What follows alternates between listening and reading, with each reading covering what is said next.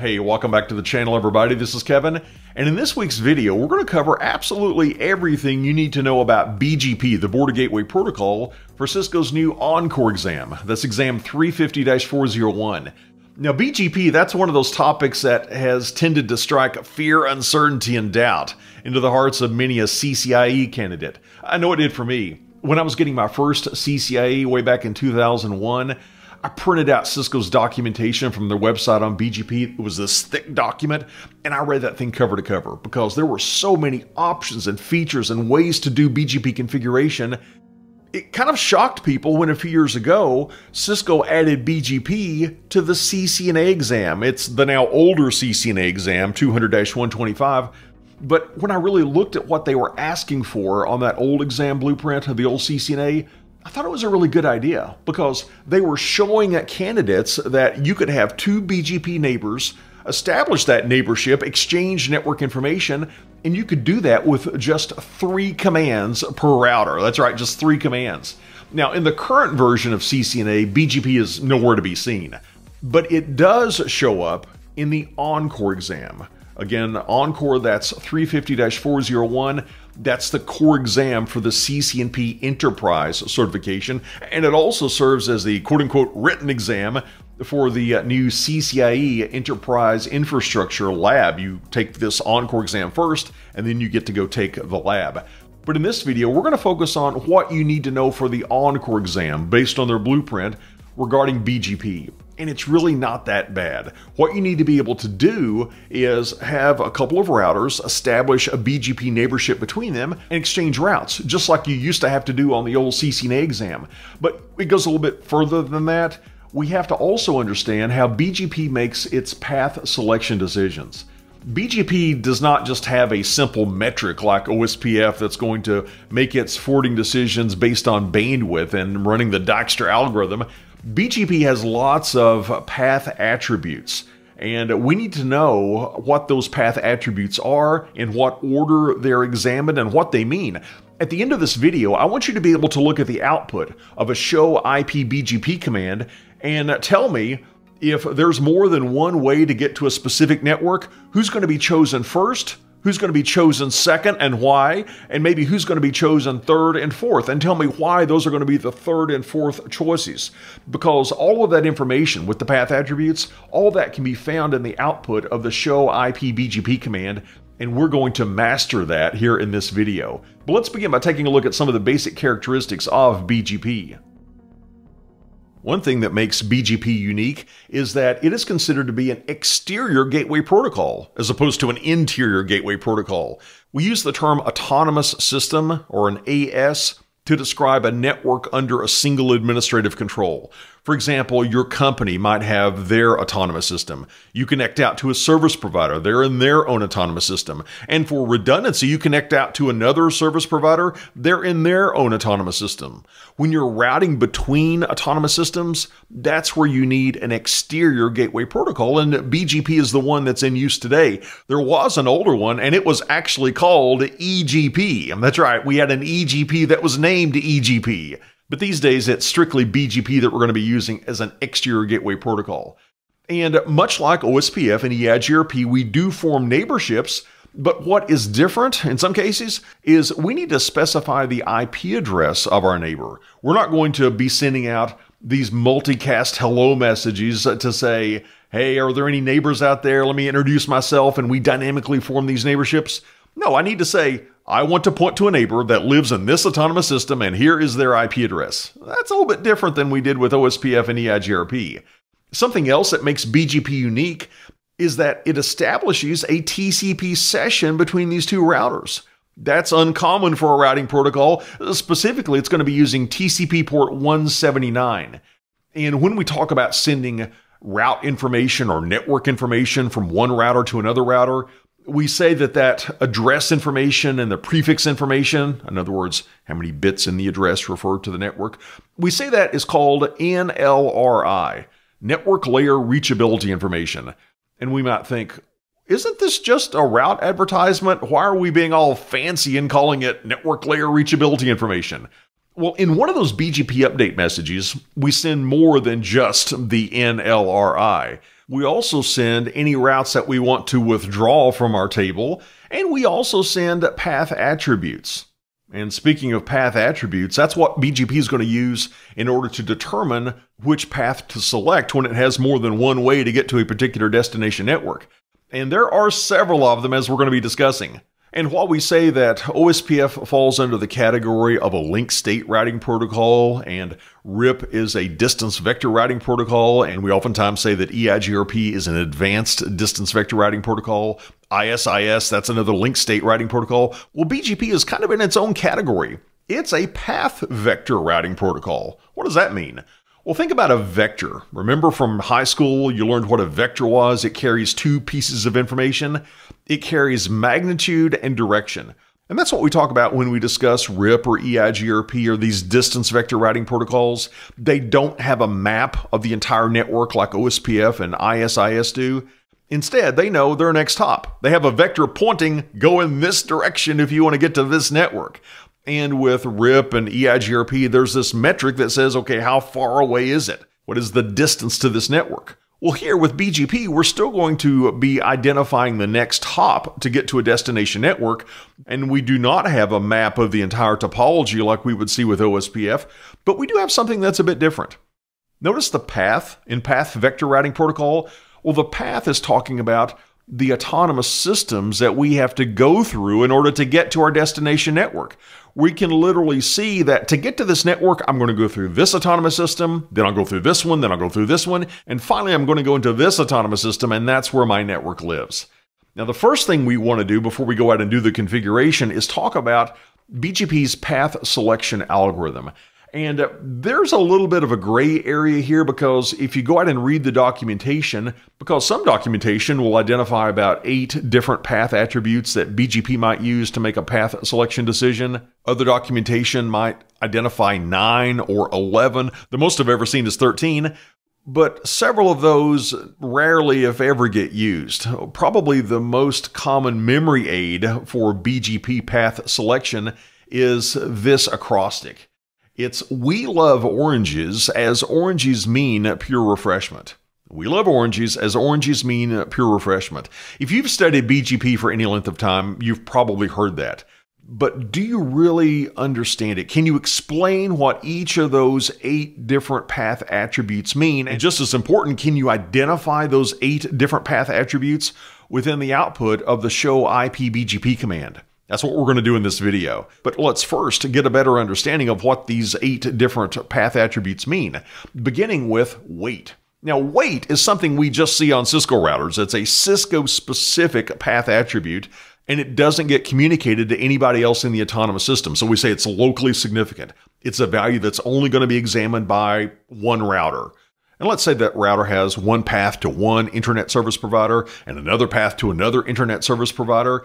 And one link is faster than the other, and we want to influence our packets to go over that faster link as they go out to the internet. What we could do is use a route map and assign a higher weight to routes learned from that neighbor available over the faster link, and we can assign a lower weight, the default weight is 0 by the way, we can assign a lower weight to networks being learned over that slower neighbor. But again, this is Cisco proprietary, and honestly what I use most for influencing outbound path selection decisions is this. It's local preference. Here, we're not Cisco proprietary anymore, and we are communicating this value throughout our autonomous system. And just like wait, higher is better, and just like wait, we can use a route map to say when I'm getting a route advertisement from this neighbor, I'm going to assign it this local preference, and I'll give a higher value to my preferred neighbor and a lower value to my backup neighbor. Now, one of the things that is a bit confusing about we love oranges as oranges mean pure refreshment, there are 2 uses of the word orange. We have 2 path attributes that begin with an O. And the first one is originate. Now, there's a lot of confusion about this. There's a lot of literature out there that will lead you down the wrong path. So let me just simplify this for you. Basically, all we're saying with originate is a router is going to prefer a route if we injected it into BGP. If it was sourced locally from us, then yeah, we're going to prefer that over something learned from somebody else, obviously. That's really all we need to worry about with originate. Now, how do you know it was sourced from us? Well, in the output of that show IP BGP command, we're going to see that the next hop is all zeros. 0.0.0.0. That means us. That means it was originated locally. But let's say that we have these two different ways of getting to a network. They have an equal weight. They have an equal local preference. Neither originated locally. What do we do now? We look at the autonomous system path length. How many autonomous systems do we have to travel through in order to get to this destination network? I hate to say it, but this is a little bit like RIP, where we used hop count to determine who is the best path. Well, here we're saying if everything else is equal, then we're going to go with the path that has the shortest number of autonomous systems that we have to transit to get to this destination network. What if that's a tie? Well, here comes the second use of the word oranges in our acrostic. This O stands for origin type or origin code. We can use those terms synonymously. And this is another one of those path attributes that there's a lot of confusion about. The temptation is to look at this and to look at the output of the command of show IP BGP and think that, okay, if I have an origin type of I, then it was injected by an in-tier gateway routing protocol, like OSPF or like eGRP. And if it's an E, it was injected by an exterior gateway routing protocol, like BGP. Or if it's unknown, it's going to be a question mark.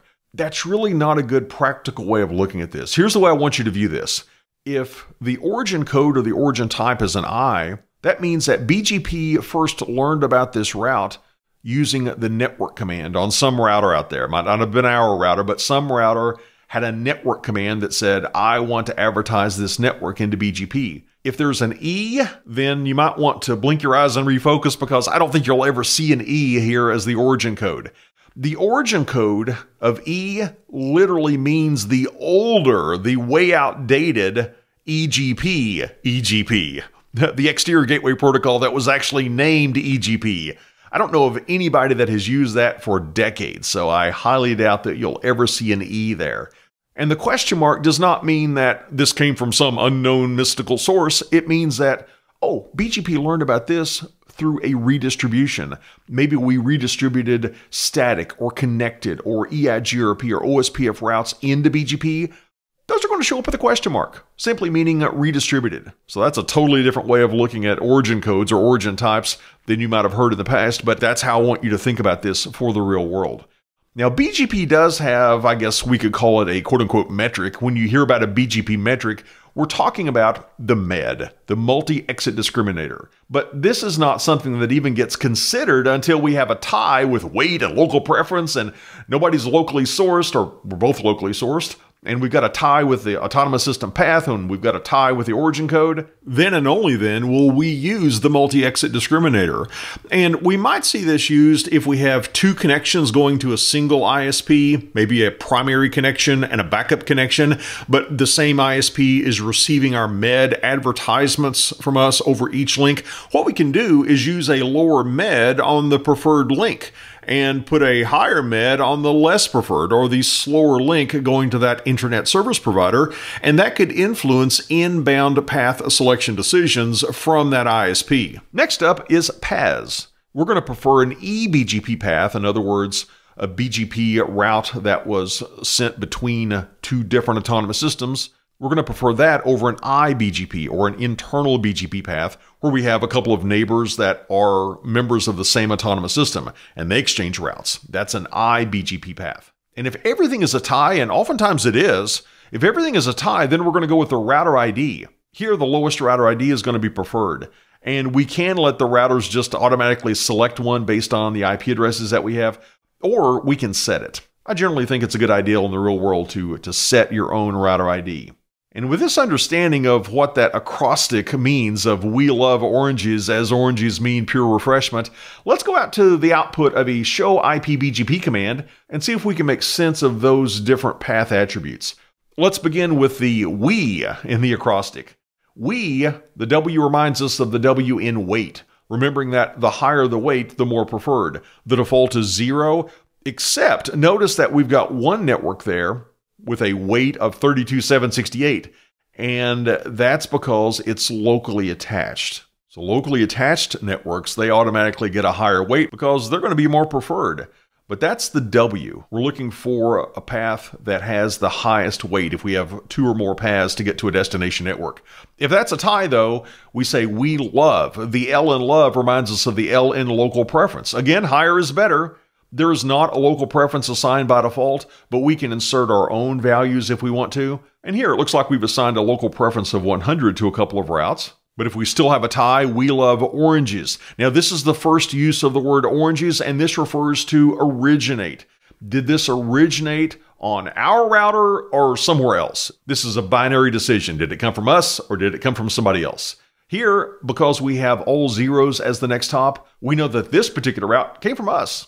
So we love oranges as the AS reminds us of the autonomous system path. And we can see that in order to get to network 5.5.5.0/24, for example, we can go through 65,002 and then go into 65,003, and we're going to find that network within that autonomous system. But if you look further down, you'll see that there's one route that has 3 autonomous systems listed. If we were trying to choose 2 ways of getting to the network, and one had 3 autonomous systems listed, and the other had 2 autonomous systems listed, and everything else had been a tie up to this point, yeah, we're going to go with the one with the shortest autonomous system path. So we love oranges as oranges. Here's the second use of the word oranges in our acrostic. This one is the origin code, and we see it over here at the right-hand side. Even the codes shown in the little help up above says that I means IGP, E means EGP, and question mark means incomplete. Again, the way I want you to think about this for the real world is that I means that somewhere on some router, this route was injected into BGP using the network command. It was not redistributed from OSPF or eIGRP or something like that. It was the network command that injected this into BGP. Again, I predict you'll never see an E here because that literally means you learned it from the very, very outdated EGP that was named EGP. And if there's a question mark, that's going to indicate that this route was redistributed. And an I is better than an E, and an E is better than a question mark. If we still have a tie, we love oranges as oranges mean. The M in mean reminds us of the M in metric. This is our MED, our multi-exit discriminator. And this is a way for us to advertise our routes along with different MEDs to influence inbound path selection. Here, unlike local preference and weight, here a lower metric is better. But if we still have a tie, we love oranges as oranges mean pure. The P is the PAS, meaning did I learn this route from a BGP neighbor in my own autonomous system? That would be learning it via eBGP. Or did I learn it from a neighbor in another autonomous system? That would be eBGP. Well, here, this I that I have highlighted on screen, that tells me that I learned this route from a BGP neighbor that's in my own autonomous system. And an I is going to be less authoritative. It's going to be less preferred than a route that we learn from a router in another autonomous system. So if we have to choose between one of those two to get to a destination network, we're going to go with the one that's not flagged with an I. And as our final tiebreaker, we love oranges as oranges mean pure refreshment. That's our router ID. It can be chosen automatically, but I think it's good practice to put in our own router ID, and we can see it up top. Here we've assigned to router R3 the router ID of 3.3.3.3. Oh, by the way, there are a few other things going on in that left-hand column that you might want to check out. The star simply means that this is a valid route. But in some places, we have an R. That means a RIB, or a route information base, a RIB failure. That sounds bad, doesn't it? Actually, it's usually not a bad thing. A RIB failure simply means that this route was not taken from the BGP table and injected into the router's IP routing table. Maybe that was because the router had a better source of that information. And you see the greater than sign? The greater than sign says, of all the routes that BGP knows about to get to this particular network, the greater than sign is going to indicate that this is the preferred route. All right, that's a look at the theory of BGP and a look at how BGP makes its path selection decisions. Now let's go out to a live interface and do a basic BGP configuration, and it's going to establish a neighborship between a couple of BGP routers, and we're going to be able to exchange routes. And that's what the ENCOR exam blueprint says you need to know. In this topology, we've got router R1 that lives in autonomous system 64,500. We've got R2 that lives in autonomous system 64,495. Let's configure each router. And again, we can accomplish our task of setting up a neighborship and advertising a network to our neighbor with just 3 commands per router. Let's go into router R1's global config. And here's command number 1 of 3. We need to start the BGP routing process, and we do that by saying router BGP And I'm going to give the autonomous system number of this router, which is 64,500. Now in BGP router configuration mode, I need to specify the IP address of my neighbor. That's command 2 of 3. And to do that, I'll say neighbor, and router R2 has an ingress interface of 198.51.100.2, so I'll use that. And I'm not done yet. I need to say in what autonomous system does this router live? And it lives in the autonomous system of 64,495. Now notice I said remote AS, and in this case, yeah, that's a different autonomous system. But even if I were pointing to somebody within my own autonomous system, that would be an eBGP neighbor, I would still say remote AS, even though it's not really remote. You still have to say remote AS, and then we would specify our own autonomous system number. But that's for eBGP. The ENCOR exam blueprint says we only need to know about eBGP. Now, that was command 2 of 3. Here's the third and final command. I need to advertise a network. I'm going to say network, and I'm going to advertise that network off of the top of R1, which is 192.0.2.0, and I'm going to specify a subnet mask. Now, this is different than you've learned about with OSPF or eIGRP, where you're giving a wildcard mask. Here, this is actually a subnet mask, and we preface it with the keyword of mask. And it's going to be a mask of 255.255.255.0, so a 24-bit subnet mask.